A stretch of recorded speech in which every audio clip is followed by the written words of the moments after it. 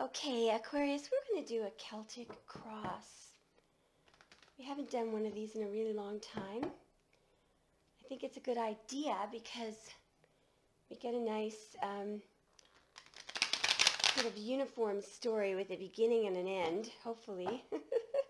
So I'm thinking 3 more shuffles. 1 and 2 and 3 for fixed air. For fixed air, please.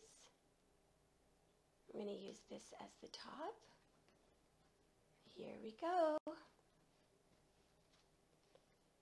Got the issue. I'm going to turn that one over. Oh, wow. Communication and challenge. Crowning energy. Interesting. Fascinating. Amazing.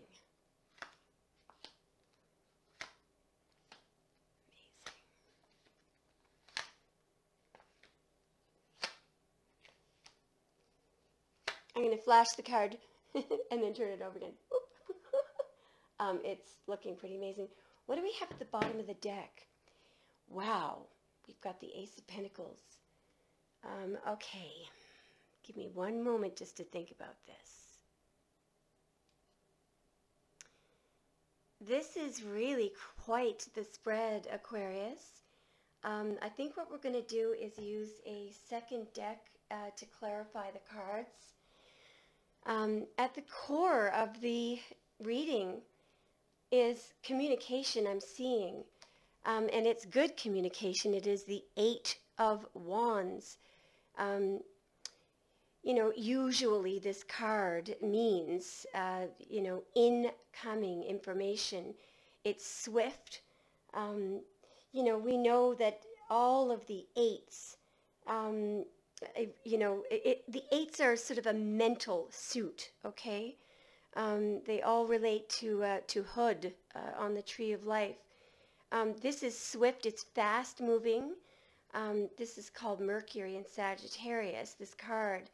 So there could have been some fast moving communication that came into you. The challenge, I think before we clarify the issue, we're going to look at the challenge. On a very mundane level, it could be that communication came in about your person, and your person may be an earth sign, or communication may have come in from the earth sign, but the challenge, of course, is this person. The communication may have been about this person. Let's just see if we can clarify the communication itself. So we're trying to clarify the 8 of Wands as the issue. Can we clarify the 8 of Wands as the issue for Aquarius? Can we clarify the 8 of Wands as the issue for Aquarius? Yeah, this is definitely communication. Just look at that, and it's about love. Wow. So, the Magician is ruled by Mercury, by the planet. So I think it was communication that related to your person. And I think probably your person is there. So your person, that is the 4 of Pentacles. It's Sun in Capricorn. Your person could be a Capricorn, or they just could be anybody who is trying to control things. Notice how the way that he is holding that pentacle around his chest, it's almost like he's holding a ship's wheel. I think this is Lord of Material Gain. I think that's what they call it. The idea is that this person, they're sitting alone. It could be a wealthy person. This person has built the city that he's in front of, the city that's behind him, but he is sitting on a cold, hard concrete bench. So you may have had some, trouble with this person because of their closed heart and because of the way they're trying to control things. The subconscious energy is also, an earth king. So it's most likely this is your person But the subconscious energy is all about stability. This king is a little more uh, um, uh, evolved than that a person in that card. Um, so yeah, this king is married, with a family. This person is probably a bachelor, who is who has a bit of a closed heart. Okay. Now, I'm going to clarify the challenge because I find that very interesting. Let's clarify the Four of Pentacles as the challenge. Why is that person presenting Aqua a challenge? What is, I mean, it may go without saying, but what do we have to clarify the Four of Pentacles, please? For Aquarius, what do we have to clarify the Four of Pentacles? Wow. Definitely all related. So I think the communication it was communication that came in from your person. Now I'm noticing that we had the Magician in both of those clarifications. It could be that the communication was crafty. It may have been tricky. You may not have liked it. I'm going to see if I can clarify the communication that came in. Can we clarify the communication that came into Aquarius? Can we clarify the communication that came in, please? Show us. Yeah. So very likely, here is a stage card. It was about somebody giving to two. And this is an earth sign giving to two. This is a stage card. It's Moon in Taurus. It is a gray flat service. This person, those scales are not balanced, and this person, the pentacle over their head, shows that the giving, right there, they have invested. Their money is somehow invested in the giving, and they have, made it a mental decision that this person is a better bet to invest in than this person, even though this person is needier. Look at the hole in their jacket. They don't have a hat. This person has a hat, no holes in the jacket. The reason why he's picked this person is because he's concerned about his money. It's not, true giving, okay? It's not altruistic because of that. So it's possible that you have just realized, okay, that your person is giving to two. Maybe that was the information that came in. And maybe they are giving to somebody else, to someone that they think is, and it's quite possible that the reason that they decided to give to somebody else was not, excuse me, a good reason at all. All right. Now, but the underlying energy, I believe this is your security. This is your stability. This is what you want. This is what you got, Well, let's look at this. The crowning energy is transformation, which is fantastic. I can't help but notice there's a lot of history behind this card, but let's have a look at what's on that. Sorry that this is not focusing. There we go. So that is called the Tudor Rose that's on the banner here of the Messenger of Death. So this could very well have to do with I really think it has to do with you and your person. I'm seeing a king and a queen. I'm thinking about the Tudor Rose, that the story behind that. Is all about the War of the Roses in the 15th century. There were two families, that were fighting over the monarch. I think it was the York family, and the other family was the Lancaster family. Anyway, the man, I think it was Henry Tudor, he ended up marrying one of the York ladies, and that is what brought the whole thing to an end, and then there was peace, So the Tudor Rose, usually it's red and white, but this is the Tudor Rose there on the banner. So perhaps there will be peace by a choice being made, But hopefully someone will make the right choice. I do believe that in the recent past, I think this is you. I think you did a walk away. This is the Eight of Cups. I believe that you walked away, not because, you know, because something had been destroyed, but because maybe perhaps, you realized that perhaps it was because your person was giving to do, and that is just not good enough. There was a need for you to walk away at that time. But, as we know, the whole idea of this card, look at the moon. There's the idea of it's cyclical. So there is an idea that there could be a return, that is, that's why the Eight Cups, they're still standing. It's not a permanent walkaway, and very often it is a return. And in the very near future, we do have the Four of Wands. I think we should clarify this. So this is Venus in Aries. It's the fourth decan of Aries, so that's Aries born in late April.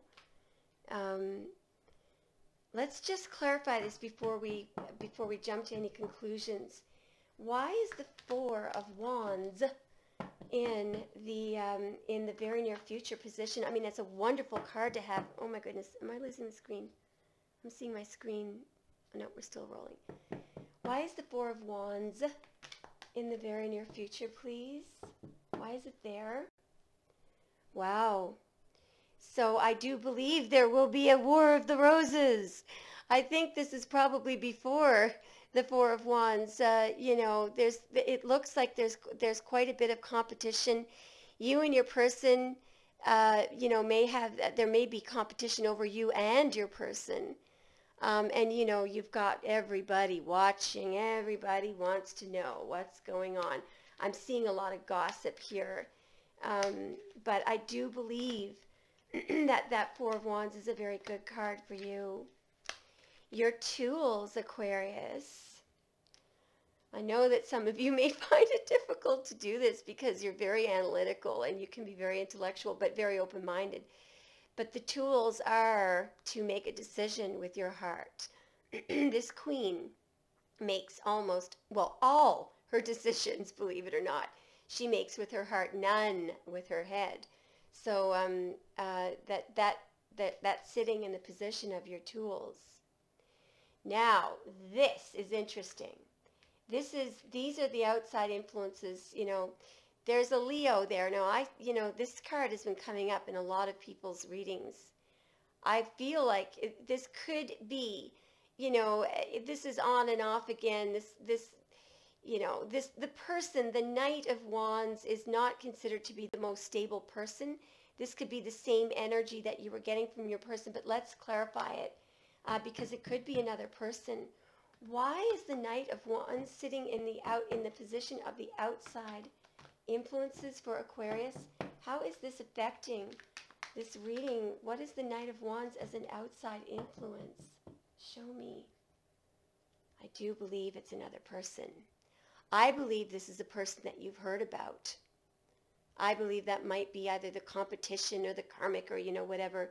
It could also be a person that brought you the news, because there's Mercury, the communicator, and the Queen of Wands does tend to be very, she's very bold, and independent. She may be a friend of yours. She may have given you the news. I don't know. Or this could simply, if you're, no matter what, gender or sex you are, there could be a fire sign that has been in and out of your life. This could be someone in and out of your person's life. This could be the person, that was, when we saw that your person had been giving you to, maybe it was that person, okay? Now, isn't it funny that the same card that clarified the issue and the reason why you walked away is in your fear position? This is both your hope and your fear, in the higher polarity. I guess if we did reversals, you'd be hoping this wasn't. I think this is more of a fear that your person is giving to two, But I have a feeling that because of this, because of three things that I'm seeing on the board. A, you made the decision to walk away. B, the subconscious energy is stability, is a stable king. So it looks as if somebody has probably grown a little bit from a spiritual point of view. The crowning energy is transformation, and this is transformation for the good. It's dawn in this card. The sun is rising in the east. Does my camera reverse this image? No, it doesn't. And as you know, the sun always rises in the east. If this were the evening, you'd see it on the left side of the card. Okay? So it's dawn. This is death of ego, death of the lower polarity of that card. The other thing is the bottom of the deck was the Ace of Pentacles, which is a brand new start, and it's a clean start, and that is a fairly giant pentacle. And this is someone who's happy just to have you in their hand. They don't have to, go down to this fancy garden and walk through there. They're happy just to have you right there. Are you ready to see the outcome? You probably saw it during the shuffle. We have the Ace of Cups. Now, I do believe that this is an incredibly good outcome. I don't believe your person is going to be giving to two. I do believe that they have transformed, because we've got the card of transformation there. But when I saw it come out, I usually talk about different things when I see this card. But tonight I'm thinking about in the New Testament, in the baptism of Jesus.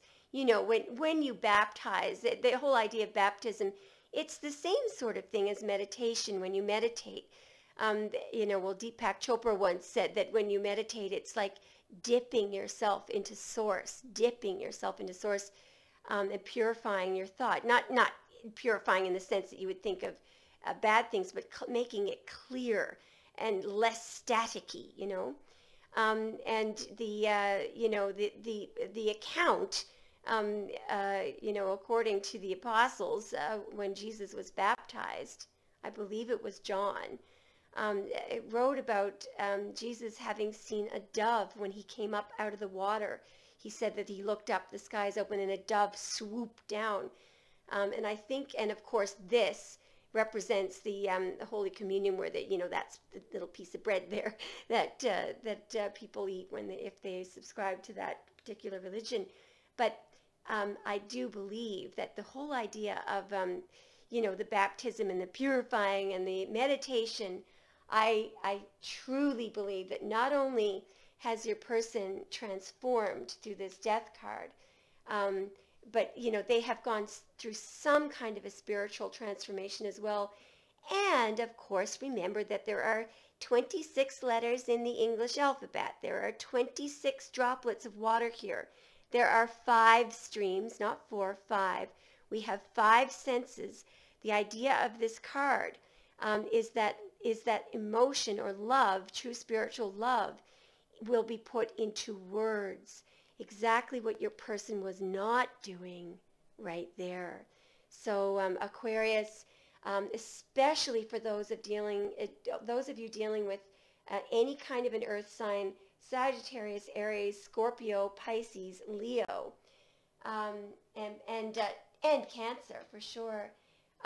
This looks like a phenomenally good outcome for you and your person. What a beautiful reading. Thanks for listening, Aqua.